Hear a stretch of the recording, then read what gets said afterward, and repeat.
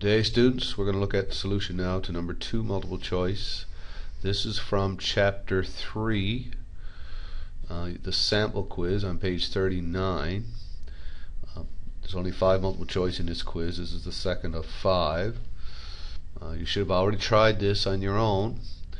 So let's have a look at the solution for it now. We have 3 over 2t. 3 over 2t. Let me change my pen thicker. Minus 4 over t squared. Okay, so 3 over 2t minus 4 over t squared. Now we need a common denominator, right? When you're adding or subtracting fractions, you must have a common denominator. So the first thing you're going to do is find the LCD between 2t and t squared. What is the LCD between these two numbers?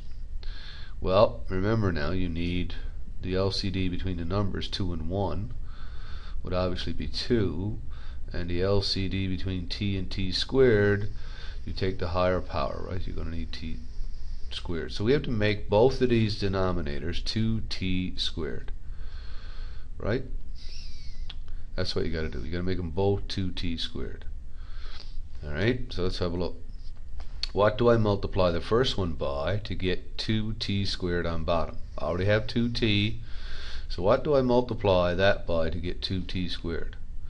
Well, I multiply it by t, don't I? And if I multiply the bottom by it, I must multiply the top by it as well, because really I'm only multiplying by 1. And 1 doesn't change the equation, it just makes it look different.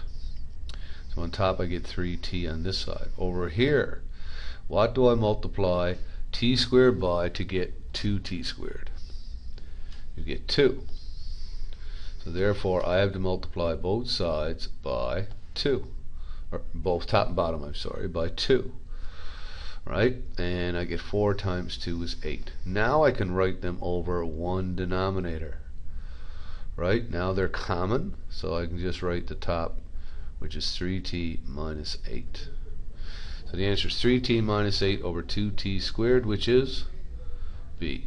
That's the solution to number 2 multiple choice sample quiz for chapter 3.